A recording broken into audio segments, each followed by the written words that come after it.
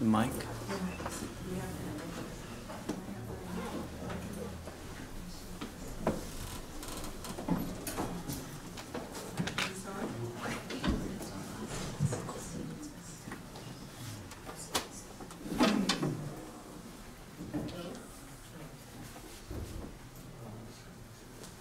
Hello, is this on now? Yes.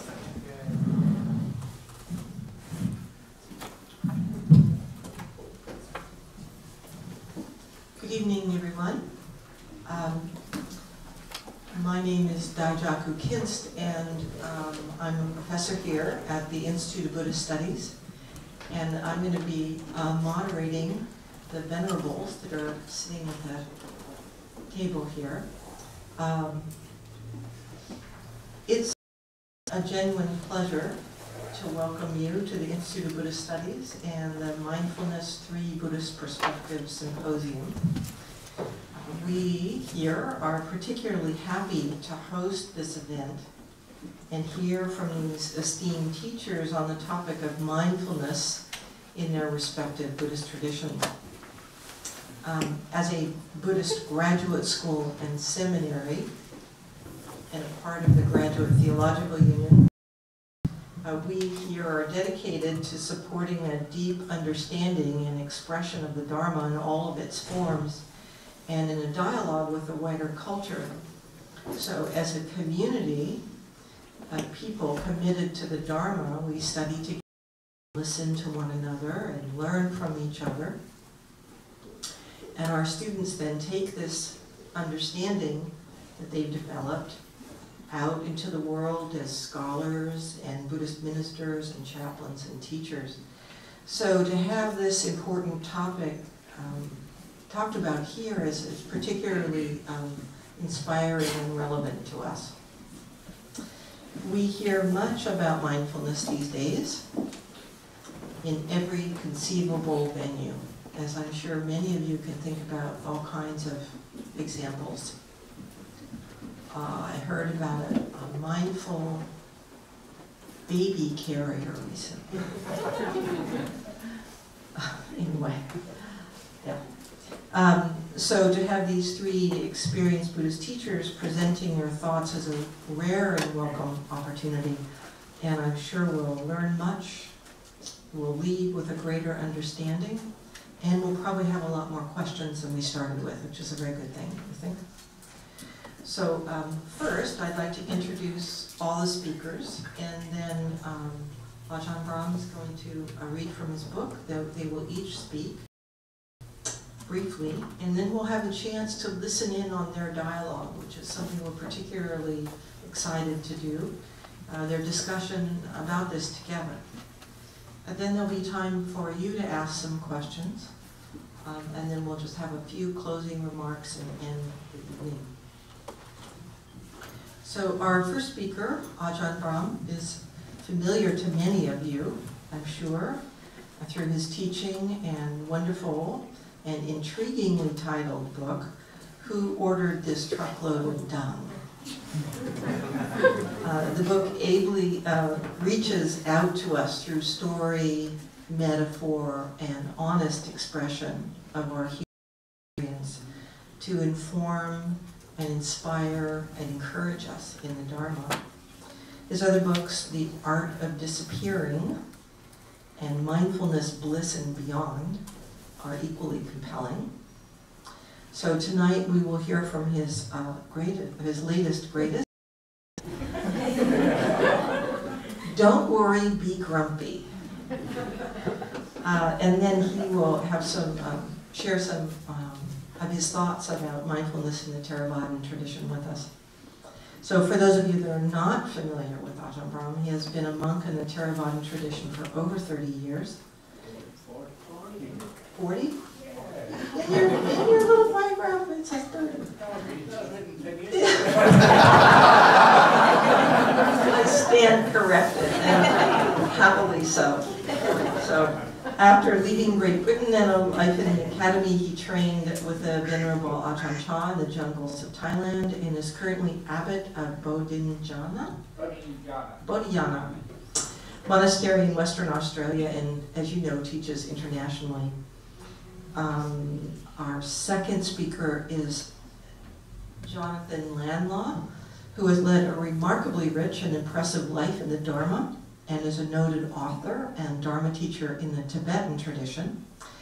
He began his study of Buddhism in India and Nepal and worked as an English editor in the Bureau of His Holiness the Dalai Lama. Primary teachers are Lama Thupten Yeshe and Lama Zopa Rinpoche and Geshe Dorje. His extensive teaching life includes leading meditation courses in North America, Europe, Australia, and New Zealand. And his book includes Wisdom Energy, Introduction to Tantra, and as a wonderful gift to us all, Buddhism for Dummies. Jonathan will focus his remarks on the importance in Tibetan traditions of becoming aware of the motivations behind our actions. And he'll discuss this in terms of the progressive levels of motivation cultivated in the long rim stages of the path teachings, which culminate in the generation of bodhicitta, a bodhisattva's altruistic heart. Our last speaker will be Reverend Dr. Taigen Dan Leighton. He's an accomplished Dharma teacher, Buddhist scholar, and author. He is a Dharma successor in the Soto Zen lineage of Shunryu Suzuki and the teacher at the Ancient Dragon Zen Gate Temple in Chicago. He also, we're very happy to say, is a longtime faculty member at the Institute of Buddhist Studies. His books include Zen Questions, Zazen Dogen and the Spirit of Creative Inquiry, and Visions of Awakening, Space and Time, Dogen and the Lotus Sutra, and also a volume, Cultivating an Empty Field. He's edited and co-translated a number of volumes, including Dogen's Ehe Kogoku, Extensive Record, and Dogen's Pure Standards for the Zen Community. Taigen's going to talk about Zazen, a practice that develops and sustains awareness beyond our ordinary thinking and fosters a beneficial presence in the world. And he'll also discuss the way in which this practice is not aimed at achieving a future experience or understanding, but is a kind of nenbutsu practice in which the practitioner somatically is reminded of the Buddha. And he'll talk a little bit about the implications of this if we have time. So I'd like us all to please join me in our first speaker, Ajahn Brahm. Very good, thank you.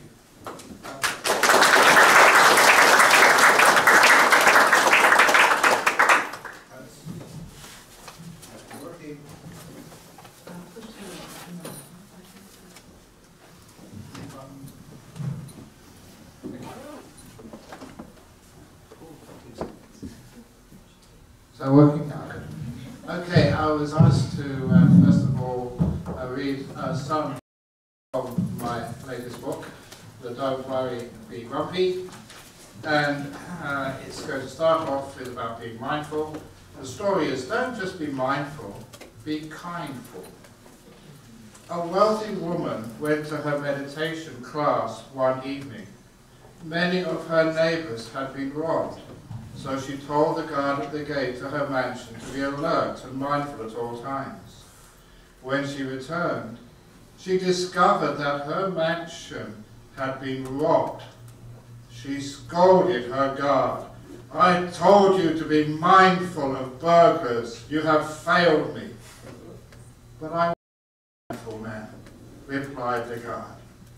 I saw the burglars going into your mansion, and I noted burglar going in, burglar going in. Then I saw them coming out with all your jewellery, and I mindfully noted jewellery going out, jewellery going out. Then I saw them going in again, taking out your safe, and I mindfully noted again, safe being stolen, safe being stolen. I was mindful, man. Obviously, mindfulness is not enough. Had the guard been kind to his employer, as well as mindful, he would have called the police. When we add kindness to mindfulness, we get kindfulness. A few years ago, I had food poisoning. Months of my tradition depend on alms food, offered every day by our lay supporters. We never really know what we are eating, and we often put into our mouths something the stomach later has an argument with. An occasional stomachache is an occupational hazard for monks. But this time it was far worse than a bout of indigestion. This was the agonizing cramps of food poisoning. Instead of the hospital, which a sensible monk could have done, I used kindfulness.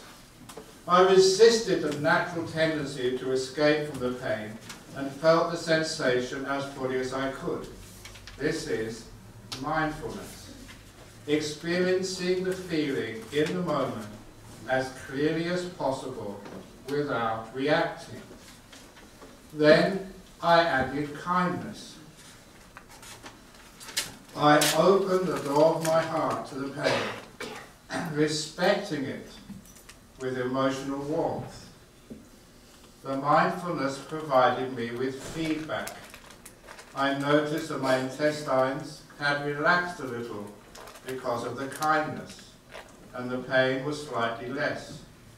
So I continued with the kindfulness. Little by little, the pain decreased, as the kindness did its job of relaxing the digestive tract. After only 20 minutes, the pain had gone, totally. I was as healthy and relaxed as if the food poisoning had never occurred. True story. That was full-on food poisoning. The cramps hurt like hell and made me double up in agony, but it was countered by full-on kindfulness. I have no idea what had happened to the bacteria that are the cause of food poisoning, but I didn't worry about that. The pain had gone completely. This is but one personal example of the power of kindfulness.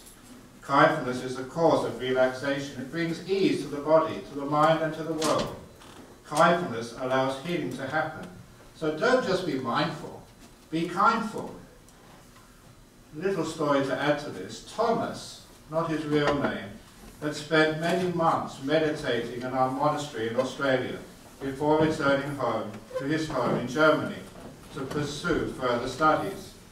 He told me this story of how kindfulness had made him 20 euros when he really needed it. On Thomas's first day on the campus of a German university, it was Hamburg University, an ATM machine emitted a strange sound as he passed. A type of gurgling sound, as he described it. He imagined that the university ATM was welcoming him onto campus. From that day on, Thomas repeatedly sent thoughts of kindness to his friend, the ATM, whenever he passed it. Something like, may your banknotes never run out. May your customers never hit you when they discover they have no funds. May you never suffer a short circuit, and so on.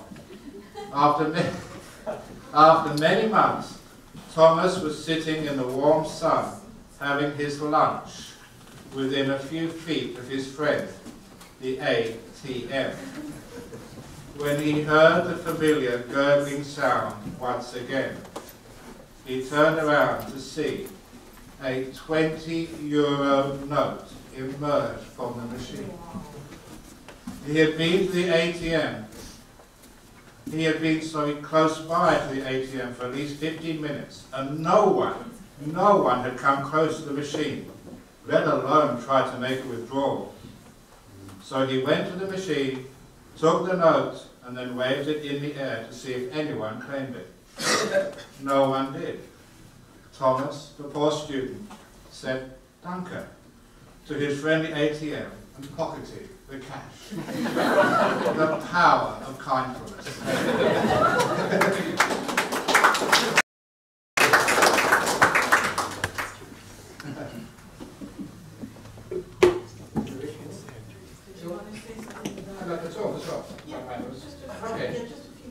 Okay, so that is mindfulness together with kindness. The other thing I would like to say is I like to talk in stories because that makes people understand much easier what I'm trying to say. The place where I live in Western Australia is a monastery on top of a hill. I was there when we chose that land, and I built that monastery 32 years ago. And we chose the top of a hill for a monastery because of tradition. Because holy people are supposed to live on top of mountains. You never hear of a holy person living in a swamp, with the exception of Yoda. That's Star Wars and nothing to do with Buddhism. So we chose the top of a hill. For 7 years I've been up and down that hill in a car, maybe 3 or 4 times a week. It happened one day, a beautiful spring morning.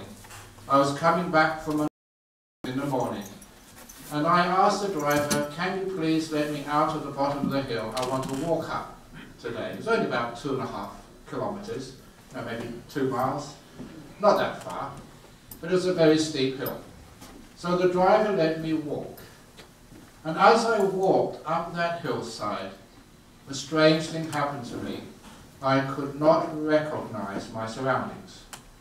The hillside looked totally different than anything I could remember.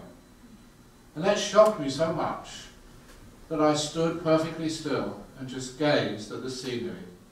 And then the view changed again.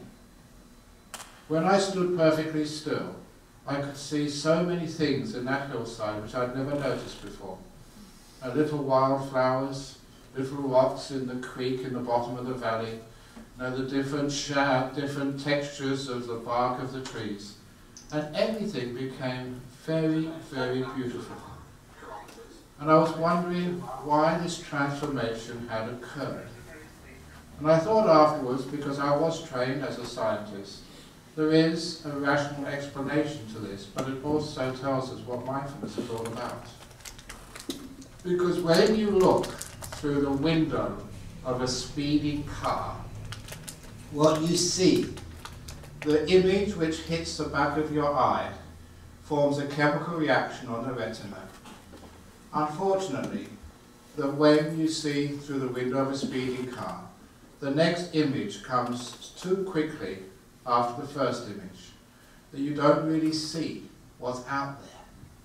You just see a blur. The colours aren't fully formed, and you don't find much information being registered on the back of your retina before another image comes in, another image, and another image.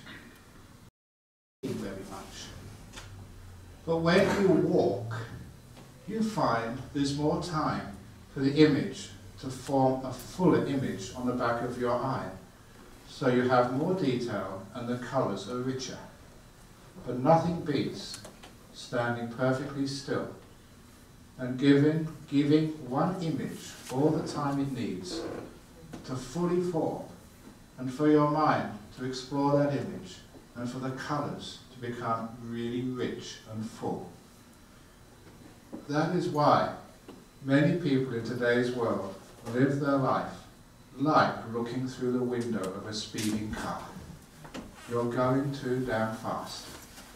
You think you are mindful, but your senses, whether it's sight, hearing, the taste, touch, doesn't have the time to fully appreciate what's out there.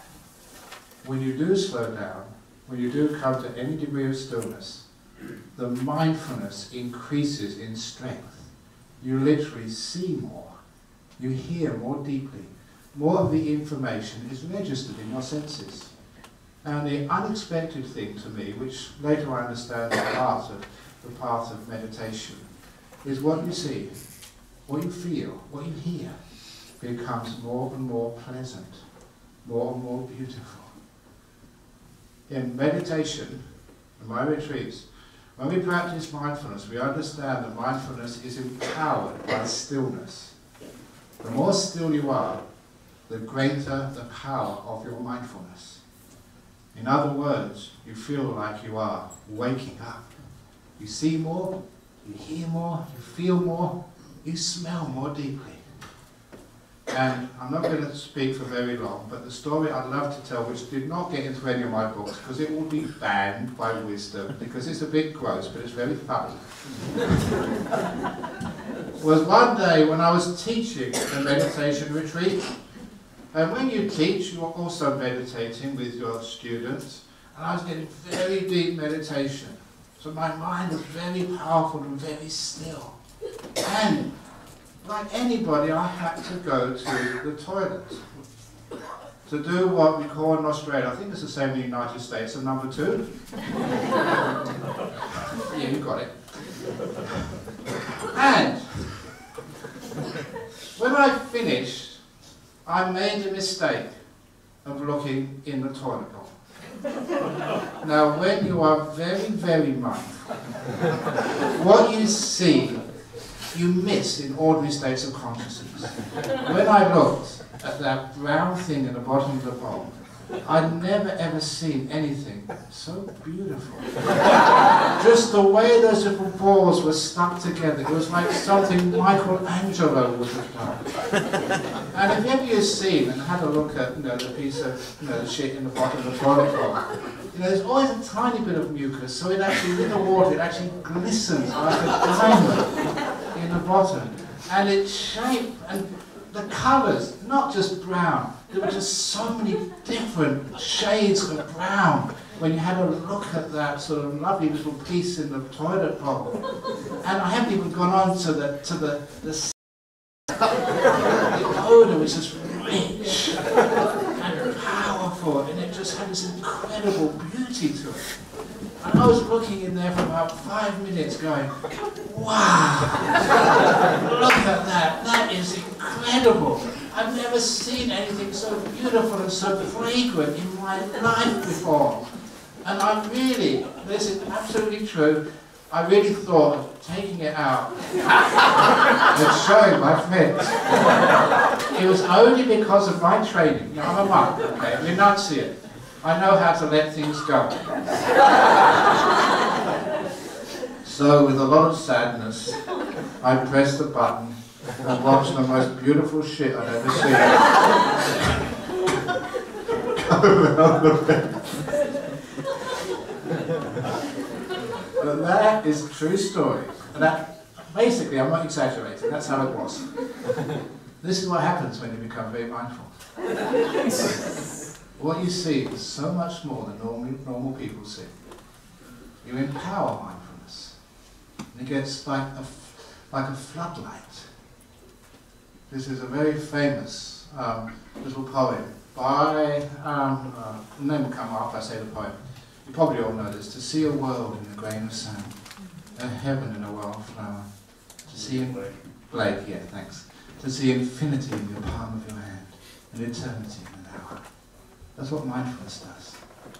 You get so powerful with your senses, you can see things which normal people can't.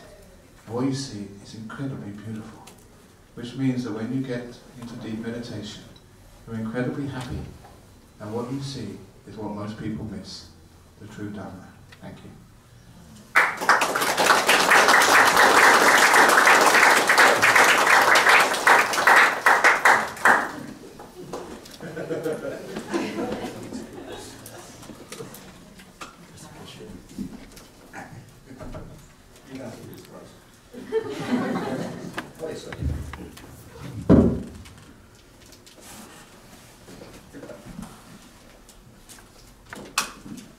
That's going to be a hard act.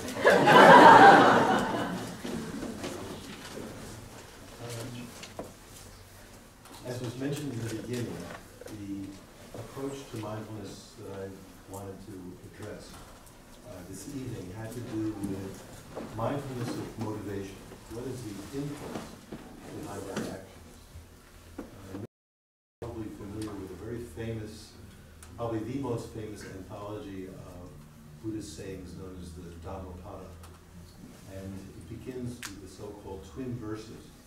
And the import of the opening verses are that if we speak or act with an impure mind, suffering follows.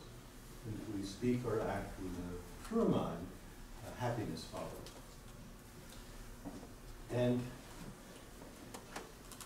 this is very fundamental to all of the teachings of the Buddha, that the mind, the awareness, the understanding, the motivation leads our experience.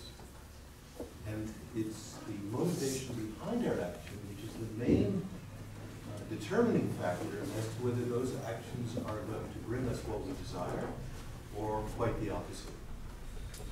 So, within the Tibetan tradition, there is there's something that goes back to the teachings of the Buddha, but it was put together by an Indian master who came to Tibet about 1,000 years ago.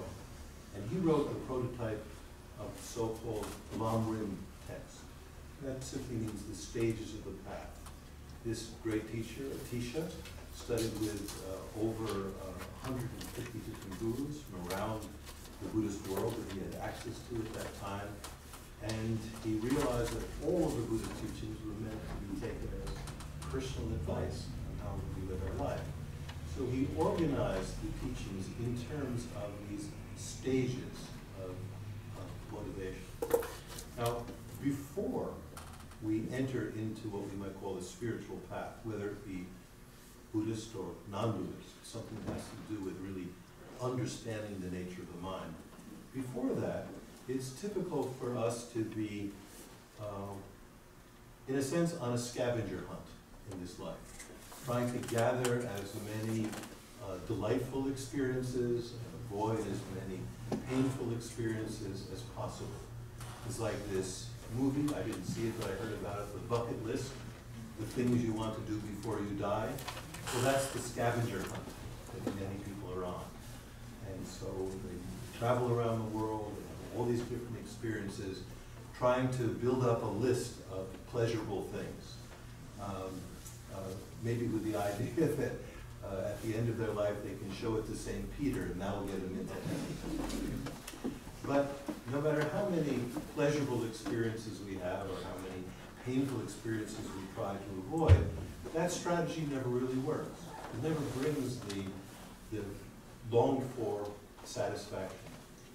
And in the process of gathering what we like and getting rid of what we don't like, it's very, very easy for the impure minds of grasping attachment on one hand and hostility or aversion on the other to arise in the mind. And as the Buddha said, actions done with those kinds of motivation, grasping desires, attachment for those things that we like, and hateful aversion for those things that we don't like, that impure motivation always leads to unhappiness. So the spiritual path can be said to start when we get fed up, when we recognize that what we've been on is a rat race, that even though the outward circumstances of our life may change, as long as our mind is the same, we find ourselves experiencing the same difficulty again and again and again. And so, this is thrown into sharp relief, especially when we have what we might call a death or a near-death experience. Many people, whether they come from a spiritual background or not, when they go through an experience like this, either the death of a loved one or their own near-death experience, they start to take stock in our life. Well, what would happen if I were to die now? I've got this partially filled out bucket list, but what else? You know, my mind is still out of control. So at that point, either a person then becomes addicted to some kind of substance and lives in despair and tries to medicate the pain away, or, if they're fortunate, they find a path, a way to make sense out of the mind, and to begin to understand the nature of impermanence and death, and to find a refuge, something, a safe direction in their life by trying to wean themselves away from those actions motivated by those so-called delusions or afflictions, the ones that I've mentioned, and also all these subsidiary ones, such as jealousy and arrogance and the like. Because from these delusions, from these impure states of mind, impure actions follow. And through the workings of cause and effect, we create harm, and then harm comes back to us. As the saying goes, what goes around comes around. So at the initial level of spiritual motivation, from the point of view of these Mohammedan teachings, it's our wish to avoid the suffering, the personal suffering that comes from having such an out-of-control mind. That's our motivation. And so we set a guard on our senses in the sense of trying to avoid those negative, harmful actions, which would then eventually will lead to our experience of suffering and dissatisfaction and unease. And if we are careful, if we're mindful about our behavior, we can cut down on these harmful actions and avoid a lot of suffering. So this, in brief, is the initial level of a spiritual motivation, trying to get our act together. But even though we may be pretty successful in doing that, the root cause of where these delusions, these afflictions came from, those same motives which caused the harmful actions in the first place, the root cause has not been dealt with. There's a story which is told about, by way of analogy, of a person who moves with his family into a new house, and in the backyard there's a tree, a very nice looking tree, but he discovers it produces poisonous fruit. And so, being very afraid that this will endanger his family, he plucks all the fruit off the tree, prunes back the branches, and the family is safe for a while. Because as long as the tree is still alive, sooner or later the branches and twigs will regenerate, the fruit will be produced, more poisonous fruit will be produced, and the danger is back again. So if the person is really interested in gaining complete freedom, we could say liberation from this harmful situation, this disastrous situation, it's actually necessary to cut through the trunk of the tree to make sure it loses the ability to produce that poisonous fruit again. So this, by way of analogy, moves to the second level of spiritual motivation, recognizing that just ceasing or attempting to cease harmful actions is a little bit like pruning back the tree.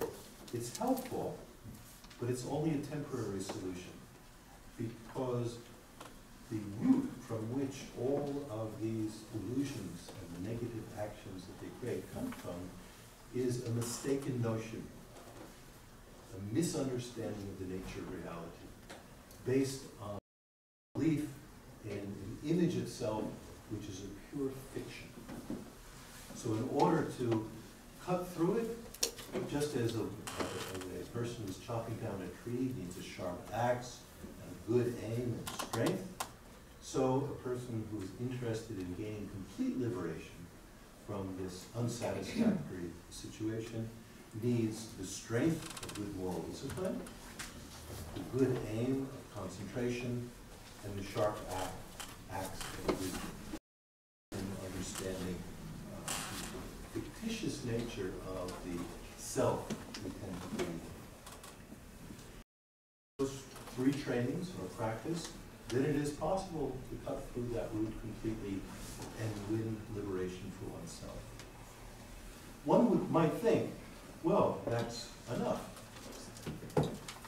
If it weren't for the fact that our lives and the lives of everyone else are intimately interconnected.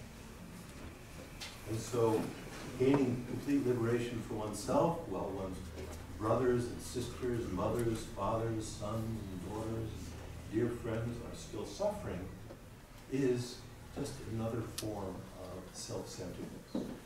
So at the 3rd level of motivation, a person is interested in emulating the path of the big-hearted bodhisattva, the person whose aim for the spiritual path itself and all the actions of daily life are enlivened by the motive of bodhicitta, meaning the wish to experience the full flowering that's possible, the true Buddha nature within us all, in order to be of matchless benefit to others. And so with that kind of motivation, we can bring that into every action. One of my teachers had various ways of keeping that compassionate bodhicitta motivation alive, such as when walking through a doorway, when he opens the doorway, thinking, by this means may I lead all beings to enlightenment. And then when past the doorway and closes the door behind, thinking, may this close the door to suffering rebirths. And in this way, even though one is paying very close attention to what one is doing, one is bringing that compassionate motivation into every action.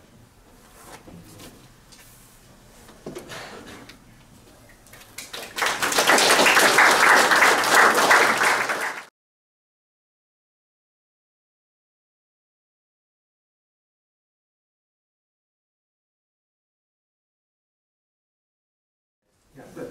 I appreciate very much the last 2 speakers. I'm supposed to speak about mindfulness from the point of view of Zen. And so first I have to say that, strictly speaking, mindfulness is not a Zen practice. Or, well, many things are called mindfulness now. What I want to talk about is awareness in Zen and approaches to practice of awareness in Zen, which I think, in a way is about what mindfulness is getting at too. So I'm specifically speaking from the Japanese Soto Zen tradition as it is expressed in America, and part of the richness of this event is just all of the ranges of different approaches within the world of Buddha. I'm going to speak specifically from Soto Zen, referencing a little bit Dogen, the 13th century founder of Soto Zen, and I'm going to read a little bit as part of what I'm saying from my most recent book, Zen Questions, Zazen, Dogen, and the Spirit of Creative Inquiry. So, awareness. So I'm going to talk about Zazen, which is Japanese for sitting meditation in a particular practice. And doing this Zazen practice, sitting upright, usually we sit facing the wall, eyes open, aware of our breathing. This practice, doing this regularly over time, develops and sustains our awareness in various ways. And doing this regularly over time fosters a kind of expression of beneficial presence, of a flexible awareness, of sturdy awareness, being present, not trying to reach some particular state of being or some particular state of awareness, but actually being able to be present and upright and still within what's happening now. So in many ways what I'm talking about is very much connected to what's called mindfulness. So I want to tell a story about thinking in Zazen. This is, Zen also uses stories a lot. We have this treasury of old stories. This is from the 9th century, and a teacher, a Zen master named Ajahn, was once sitting very upright and still, and a student asked him, "What are you thinking of sitting there so steadfastly?" Ajahn said, "I am thinking of not thinking." Or maybe it can be translated, "I'm thinking of that which does not think." So, we all know when we stop and meditate that the mind starts racing. And the point of the practice is not to get rid of thoughts.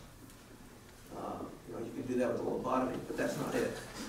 So how do you work with thinking and with not thinking? So Ajahn said, "I am thinking of not thinking." And the student, who was very good, or else we wouldn't remember the story, he said, "How do you do that? How do you think of not thinking?" Or maybe, "How is thinking of that which does not think?" And Ajahn responded using a different negative. He said, "Beyond thinking," which sometimes has been translated as non-thinking. The point of this is, there's a kind of, this has to do with foreground and background. We're used to thinking about the thoughts that are floating around in our consciousness. We have been trained as human beings to have an ego. This is not only a problem in our culture, and it's not necessarily a bad thing. We need to be able to get through the day, pay the rent, take care of our lives. Buddhist practice is not about getting rid of the ego.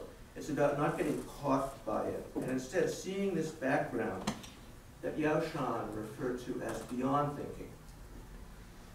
So there's this shift that happens between foreground and background, and doing this kind of meditation and being mindful and being aware of motivation, as John was talking about, one starts to have this sense of this background awareness.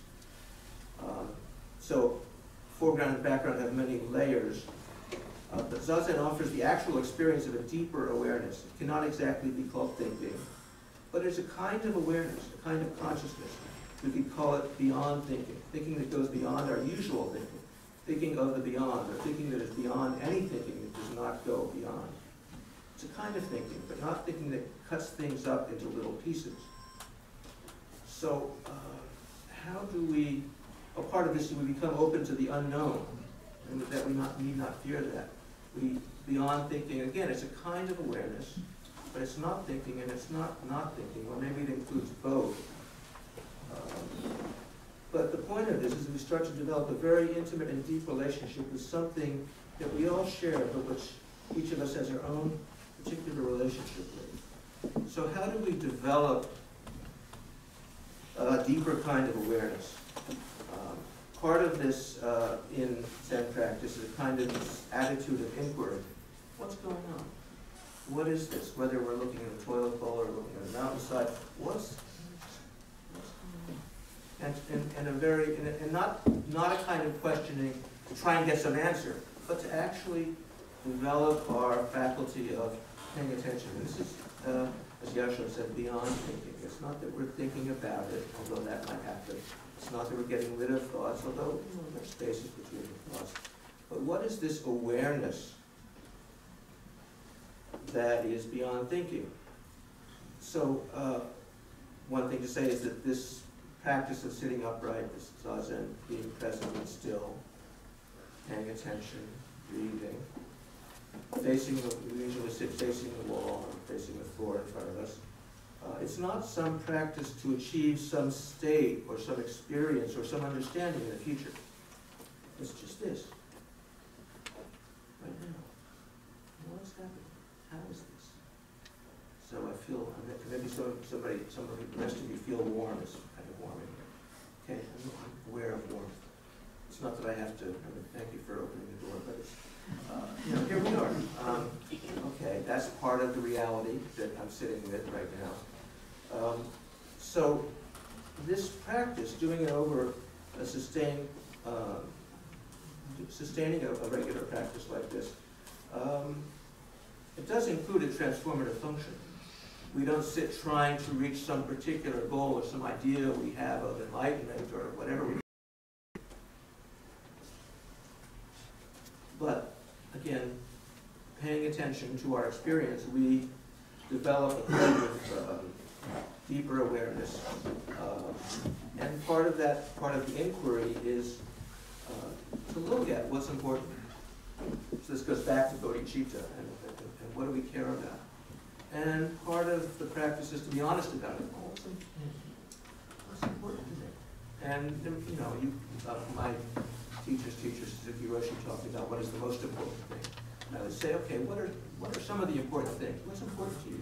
To actually know what you're up to actually see, and part of that is seeing the patterns of trying to grab things or get rid of things, our fear, our frustration, our anger, to get to know that, to actually study the self, as Dogen said, to become intimate with our own patterns of reacting.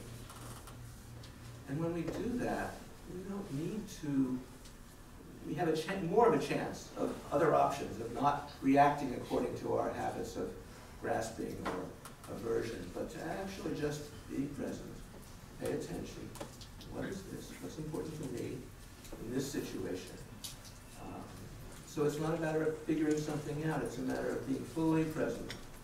But also it's open to this interconnectedness that John mentioned. So in one teaching, I'll just read a little bit of this from Dogen. He says, when one displays the Buddha mudra with one's whole body and mind, sitting upright in this samadhi, or meditation, even for a short time, everything in the entire Dharma world, in the whole phenomenal world, becomes Buddha mudra. And all space in the entire universe awakens. This is an incredibly radical statement, inconceivable statement. What does it mean for space to awaken? I've been studying this sentence for 40 years. I'm still working with it. What does it mean, all space awakens, as Dogen proclaims, about this simple, very simple sitting practice that we do.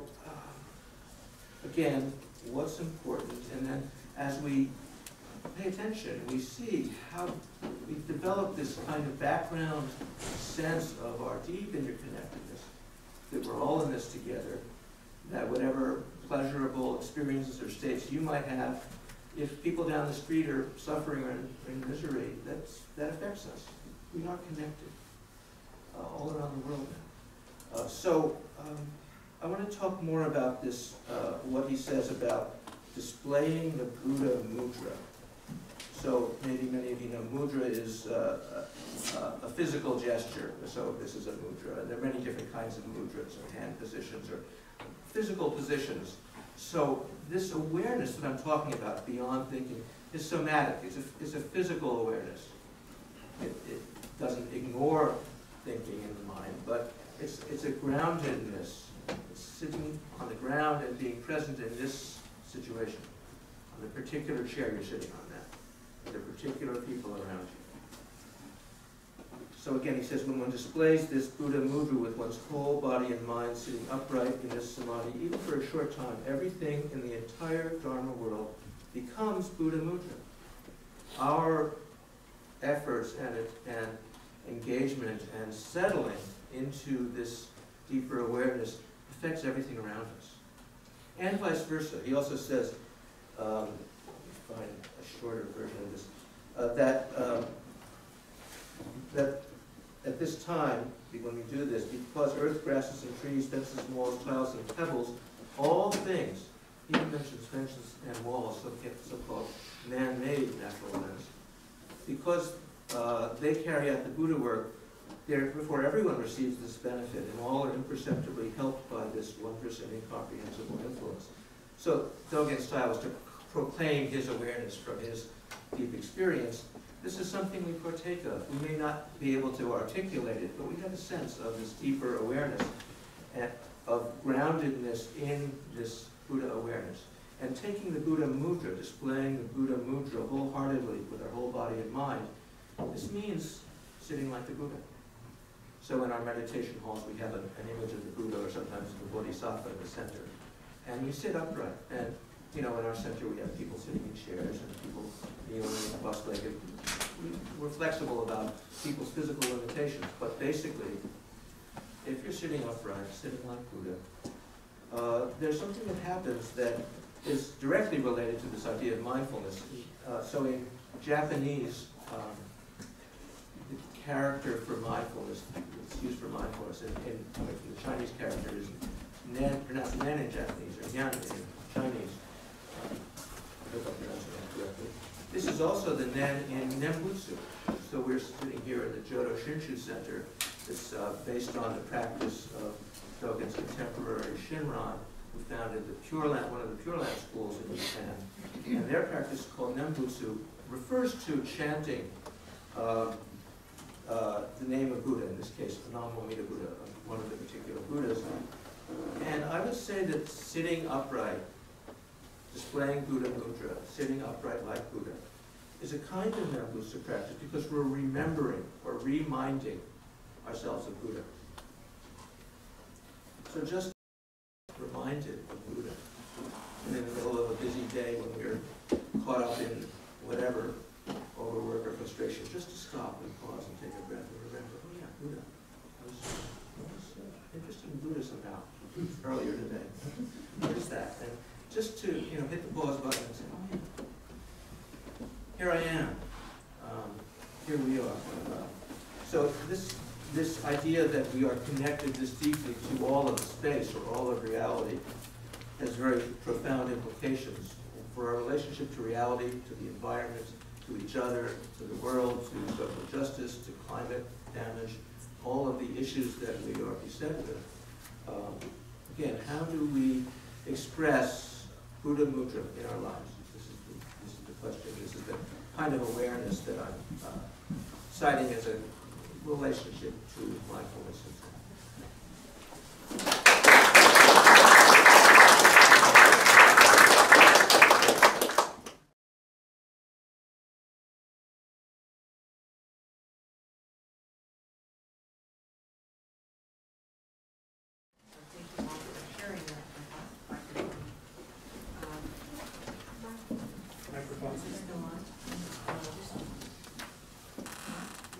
Microphone. Can't. Can you hear me now? I think this one. Could you pass me that one?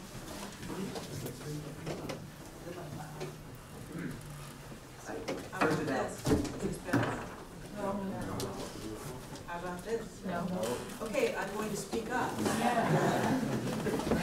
I always say we have little invisible pom-poms here when reading. Okay.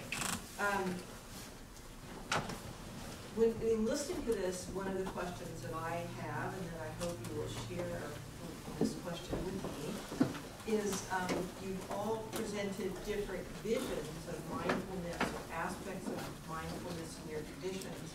And I would love to hear you talk about how you could see them interacting, or will they, and how they might interact with the vision of mindfulness that's growing in popular culture. So if any of you would like to, I'm hoping you will dialogue with one another or share with the audience your thoughts on this question or anything else that is important to you.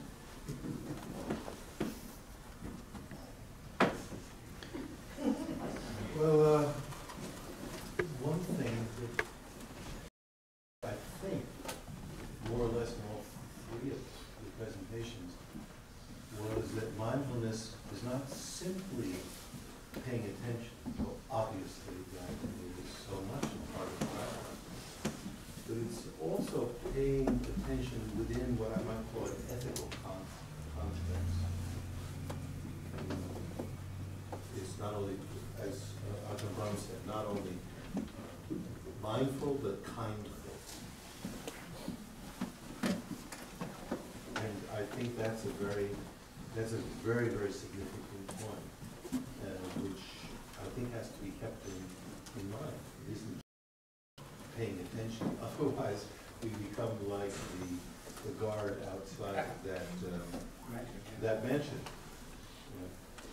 We watch what's happening, but we don't make any attempt to ameliorate anyone's suffering or bestow upon them any kind of happiness. It's just looking through a plate glass window. Okay, I would actually say that there is intellectual property fraud because many therapists have stolen mindfulness from Buddhism and then translated that to Apple's operating system. They'll be hell to pay. So I reckon that mindfulness should be reclaimed by the Buddhists. Yeah. And as another thing, because I love to stir things up, the worst thing of coming to a talk is when everybody agrees with each other. So as a Buddhist, I don't adhere to any particular tradition, but I really do object to the idea of interconnectedness. That is not part of the Buddhism I understand. And to prove the point, we are no longer connected with our microphones. So I would actually say that the world is just like your iPhones. They can be connected, but thank goodness they can be turned off. Otherwise, we would have no peace whatsoever. So just put that out there, because sometimes assumptions which we all say in Buddhism, they say it's all interconnected. I really want to challenge those assumptions, so we don't just take it on face value and believe it, yeah, everything's interconnected. Is it? Why is it? Are you sure?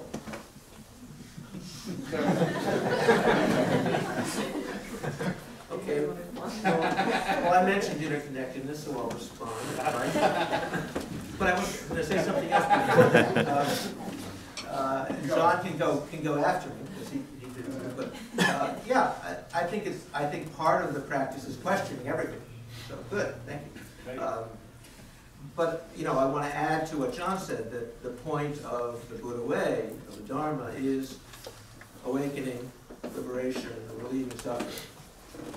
So, in that ethical aspect has to be part of it. It's not just, as you said, it's not just mindfulness; it's kindfulness. So, how do we be kind? Yeah, of course, sometimes we don't feel interconnected, or we can see separation. There's separation, of course, as well. And from the point of view of the ultimate awareness, yeah, I think we are connected, but how we're connected might be in disagreement. How we're connected, there's the whole chain of causation, and we can look at that theoretically, what different levels of causation and dependent co-arising of things. But I would say we are related. That emptiness is about our internal emptiness. Anyway, we could go back and forth. John, you want to throw something in there? Well, I guess that word interconnected could be used in a lot of different contexts, and the context in which it makes the most sense to me is the fact that the heart isn't complete until it's open. A closed heart, one that's hiding behind walls, is not a true heart. It's not a functioning heart. It's not really beating. But when it opens to others, then it is, then it exists, then it functions, and then it brings something beyond ordinary happiness. It brings joy, it brings benefit. And so that open-heartedness, to me, is a sign of a type of interconnectedness that exists among beings. Now, does everyone recognize that? I think it's one of the great aims of all the various spiritual paths that have ever been promulgated in this world, all the valid, excellent ones, is to help train to open the heart and sense and experience that interconnectedness. Because we can wall ourselves off, but that doesn't negate the fundamental interconnectedness which we can all tune into. I think another simile may, again, open up the idea in another way. It's the open-heartedness of a doctor, a surgeon, who does work so hard to help other people, to heal other people. But there comes a time in all doctors' lives when they retire. And when they retire, they don't do any more surgery. But in that time when they were practicing as a doctor, they have trained and they have assisted, inspired so many other doctors who will carry on when they pass away. So yeah, that happiness and compassion is an essential part of the path, but not the end. I like a path with an end, not a path which goes on and on and on and on and on and on and on and on. And the end has to be the heart vanishing with everything else. Well, I'll disagree with you.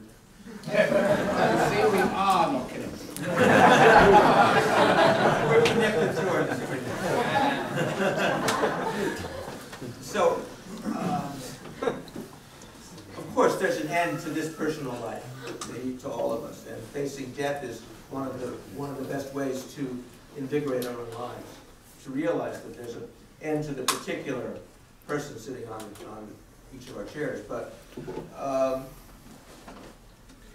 I would say this practice is not just about personal liberation, that again, you can develop various meditative awarenesses yourself, but if the people are, when the patients come to you, if you're the surgeon or whatever, you see that they're still suffering out there. So there has to be a balance about it. In our tradition, we talk about, and Dogen talked about Buddha going beyond Buddha, or ongoing awakening. So when Shakyamuni had his great enlightenment, he didn't go home and watch television, or he went out and he shared that with other people. So and he continued sitting every day, and he continued awakening, I would say. So awakening is something that has to happen again and again and again in each new situation. How do we see what's going on with the person in front of us? How do we awaken to what is there and what we can share and what we can learn from each person? So awakening isn't just a one-time experience. It's ongoing. And in that sense, yes, as you said, we have lineages of teachers and of people who've inspired us, who've allowed us to be sharing the Dharma, and this goes on and on and on. And so it goes on and on individually, and it goes on and on collectively in the Buddha way, in all the different traditions.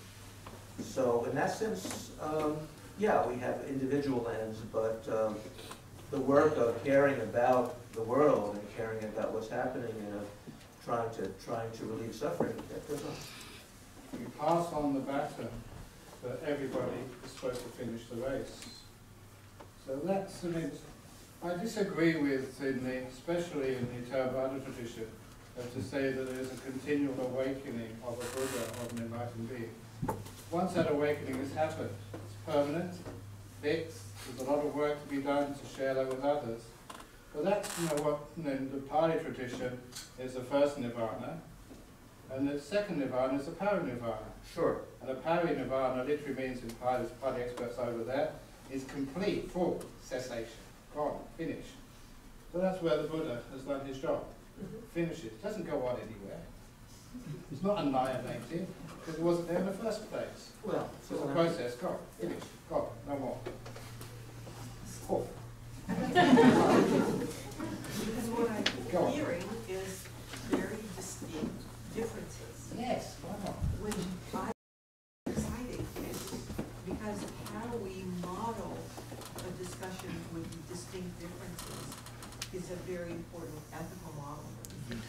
And so part of what I'd like to hear is, how do you then dialogue, or do you, with some of the dominant themes of mindfulness that's going on in the wider culture?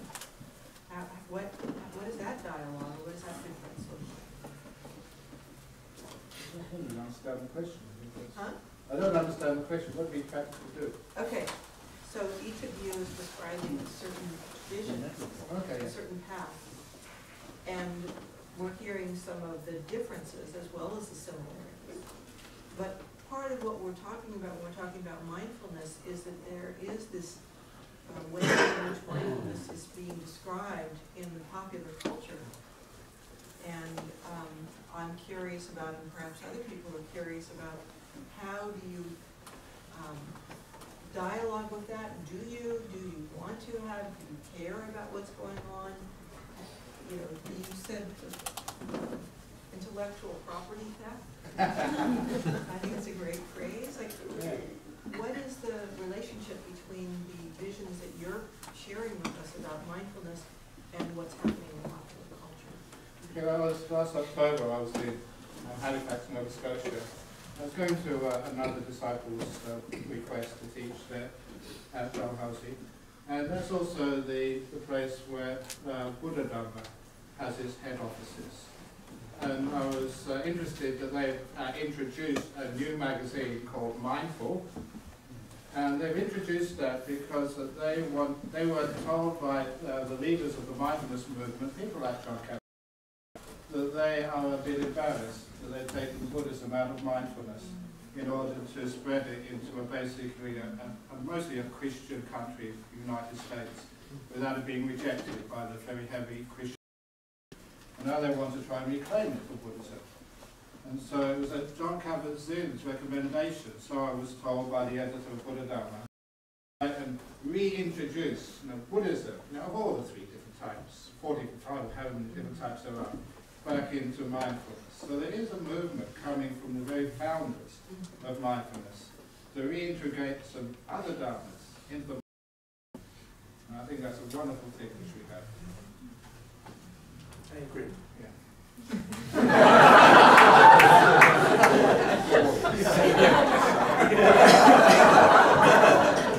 So on that note, perhaps we could take a few questions. John, did you have something?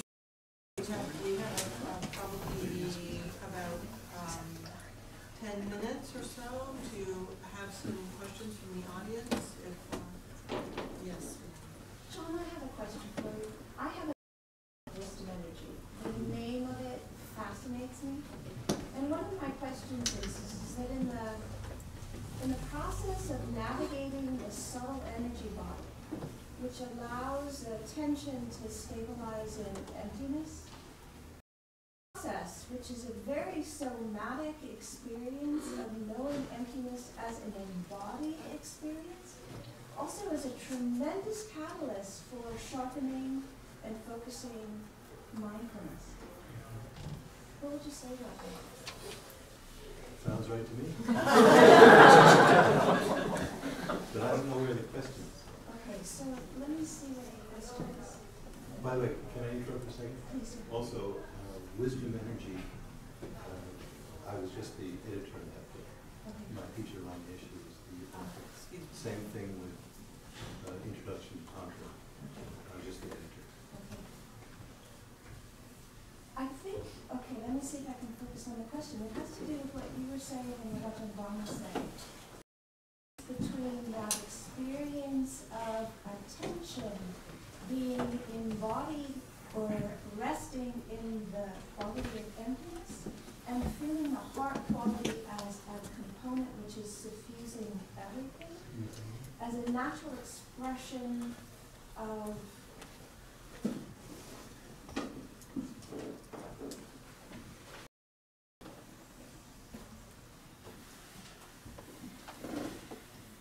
I can't distill a question out of it. There's something about the two of what you're saying which for me can be linked, or I think that there's a link between the way that the energy is a bridge for stabilizing emptiness and the quality of experiencing compassion as being all pervasive. That it isn't actually located in time and space, but it actually is something that pervades everything. And in that state, there isn't an experience of separation. And so I guess my question is the difference between that as a state experience or stage experience, and that is a philosophical difference between different traditions. So I guess it's I can't quite pull the question out. Do we have another question? No, I'm intrigued. I haven't really connected with what that question is. My question's for John. You were mentioning in your part that there comes a point in somebody's life, the term that's getting their act together, starting to be mindful of the motivation behind their actions. and then steering a better course. And then after you said that, you said there was a particular way that people keep themselves motivated to stay on the path. I'm not sure I understood or heard it right, so I was wondering if you could tell me what it was again. Well, at initial stages is through personal impermanence. This fact, this reality becomes drawn to the mind very strongly. Then, thinking that, knowing that, then it allows us to have a much better view as to the worth of any particular action we're doing. Like for example, if we're getting really angry at someone for some perceived slight, we're turning that other person into a true villain, and ourself as a true self-existent victim of his villains. But if we realize that in a little while both of us are going to be dead, right? It really takes the rug out from under that grasping on the roles of projecting out there and onto ourselves. We can think this too will pass. We can step back a bit. We're not ignoring anything, but just step back from the involvement in this narrative that we're creating. This constant script that we're writing. We're casting ourselves sometimes as the villain, sometimes as the hero, sometimes this, sometimes that. And so impermanence and death meditation helps very, very much on that. And then, but at different points in our practice, different things ground us in this awareness. And so, for example, skipping to that so-called third level of motivation is, and pardon me for using the word interconnectedness, because the fact that our life is intimately interconnected. You know, just you eat a spoonful of rice, get it at the tip of your spoon to go into your mouth. You know, it's the concerted effort of hundreds, thousands, perhaps millions of beings went into bringing it there. And that's just one spoonful of rice. And so all of these kinds of awarenesses, impermanence, the fictitious nature of the self that we're grasping onto, that's not to say that we don't exist. That's the self that's up there on the thought balloon, up there in cloud cuckoo land, you know, writing this constant script. That's a fictitious creation. And then at the, beyond that, understanding that heart connection. But I'm not sure I touched on exactly what you were asking. I guess I'm not either. It's hard to pay attention to. So we have time for a couple more questions. Really with that? When you become aware of the suffering in others, especially those who suffer a life of drug abuse and drug addiction, what would the process of applying kindfulness to alleviate their suffering look like? Okay, obviously a very, very big question. One of the reasons of drug abuse is not being respected, not being welcomed. And you know, it is very true there's many people who have had incidences of drug abuse. One of the reasons that they keep on doing that is because of the guilt, the lack of self-esteem, the lack of nobody likes them, the self-destructiveness. So the kindfulness is actually to, obviously, to embrace that person and not to sort of demean them because of who they are or what they're doing, because it stigmatizes a person. They're called a drug addict, not a person who at this moment seems to be stuck on drugs. But they're much bigger than that. And sometimes pointing out to anybody who has schizophrenia, who is a murderer, who is a terrorist, that there's no such thing exists in this planet. There are no terrorists in this world. There are people who do terrorist acts. There's no such thing as schizophrenics. There's people who who have episodes of schizophrenia. There is no such thing as a drug addict. There's a person who's in this time, in this situation, is taking far too much drugs, and they have an addiction to it, but that's not who they are. Pointing out the other part of the person is getting them to be mindful of the other part of them, and to be kind to them. Short answer to a big problem. It's probably right. I have one question, I'm sorry. Whenever the word mindfulness or be present, that we hear all the time, comes to my mind, the little voice asks, well, what about the future? We were taught all our life that, well, think about your future, blah, blah, blah, blah. But as soon as I try to remind myself, be mindful, be here, be present, and all of a sudden the question arises, well, what about the future? Good question. Mindfulness is, and being present is not only about this narrow view of the present. Everything in the past and future is here now. Everybody you've ever met is part of that question. So to be fully present is to acknowledge, to re-inhabit time, to actually include the people walking by in the street outside 50 and 500 years from now, hopefully. So what we do now has an impact. This is basic cause and effect, basic law of karma. And so our practice now, whatever that is, will have an impact. So we are connected, connected. We're not separate from future beings. We're not separate from past beings. But to our mind, if you're talking about interconnection or connectedness, yeah, you cannot have an object or this whole room and all the people in it would not exist if my mind did not exist, right? So if you don't have the mind to perceive you all and all this around, then there's nothing exists. We're not talking about getting rid of mind. No, I'm just saying. I'm trying to do a little input on the connectedness of all the people. I think everything is connected with that individual's mind because it's almost as if it's a projection of my mind, what is out there, because nothing is really external in reality, in ultimate reality. But it's also the projection of everybody else in the room. Right, so we're all in this together. Thank you, sir. So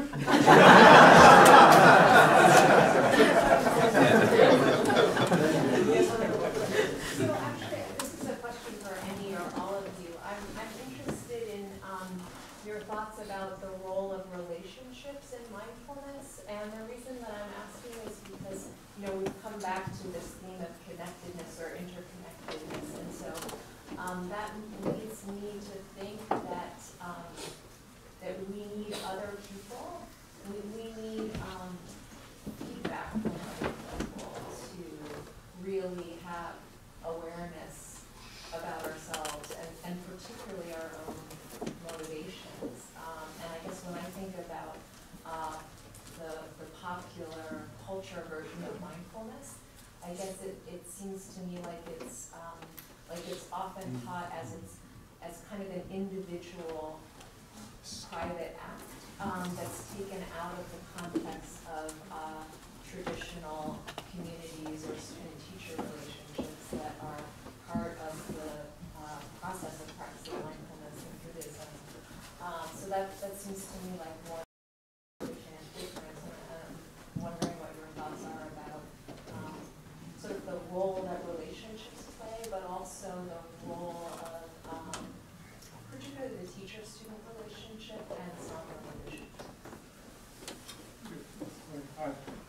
Before I stop speaking too much, that in the first book available from Wisdom Publications, the Dharma book, there is a story which I like to use to describe mindfulness.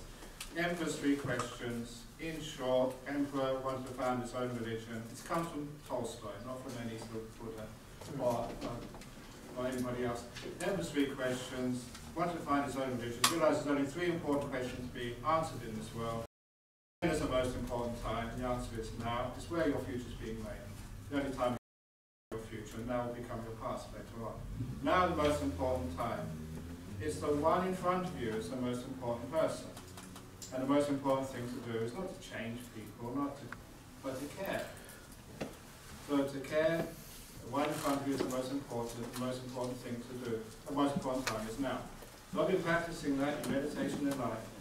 You are the most important person in the world to me right now, which means I'm aware and mindful of how you're looking at me, how you're moving your head, to get some feedback whether I'm hitting the spot. And just smile. Wonderful, thank you. So because you're the most important person, that's where I get the relationship. But as much time in my life as a month where I just close my eyes, I sit in my cave where I live in Australia, where I'm on an aircraft and I put some shades on to meditate. And then the most important person in the world is me, because that's the one I'm with. So there's always somebody with you. It's either a lot of people, it's like the person sitting next to you, it's either Sobana, it's John. He's the most important person in the world to me now. Not anymore.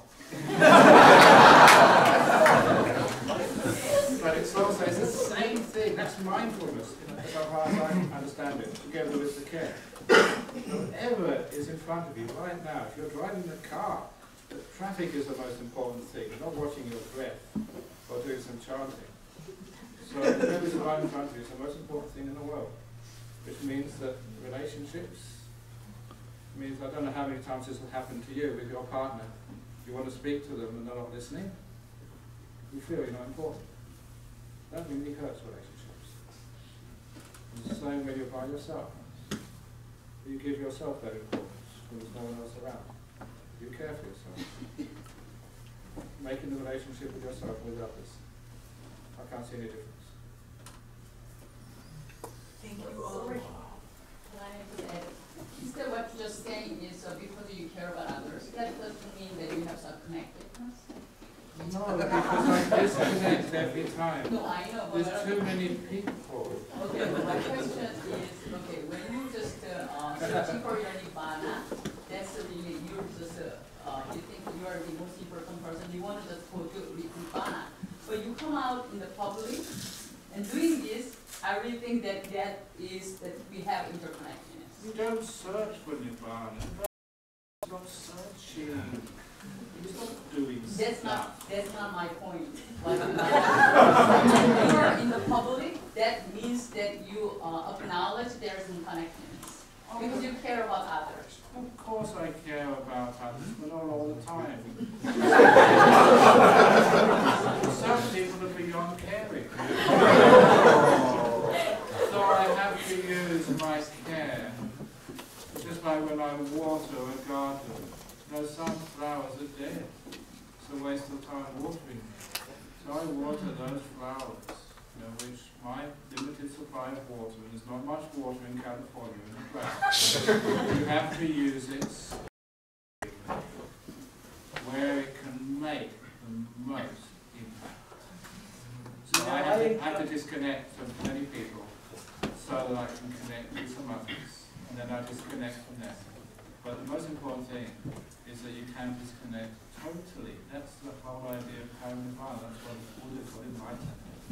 Just to get off the wheel of samsara. Doesn't matter just how much you want to help other people on the wheel of samsara and make samsara a wonderful place. You've got to get off. This world is a prison. We all go around just tidying up other people's prison cells, marrying other inmates, having lots of children, getting Zen centers, Theravadan centers, retreat centers into prison, making prison a wonderful place.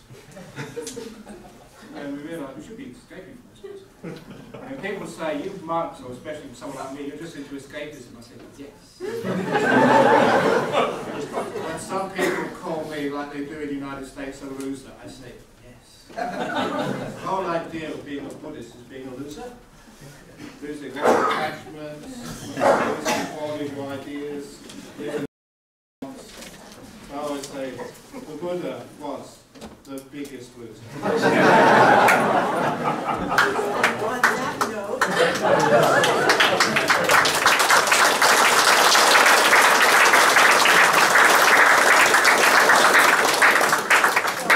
I would like to thank our esteemed teachers for coming to be with us this evening and share their diverse views. And I believe now there's books and book signing going to happen? I think no. No, that's not happening. If you have a book, we can get them signed, but the bookshop's closed now. Ajahn Brahm, you can Yeah. ask him to sign it, and if he is attending, and there's enough water and heat. And thank you all very much for coming. It's been a wonderful day.